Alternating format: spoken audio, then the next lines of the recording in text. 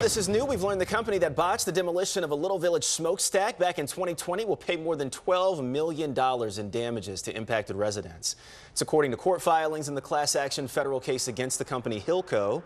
The case was brought after Hilco took down the 380-foot smokestack at the Crawford Power Station at 35th and Pulaski back in April of 2020, sending up a massive plume of dust that settled over the neighborhood. Watch breaking news on YouTube. Subscribe to ABC 7 Chicago Eyewitness News.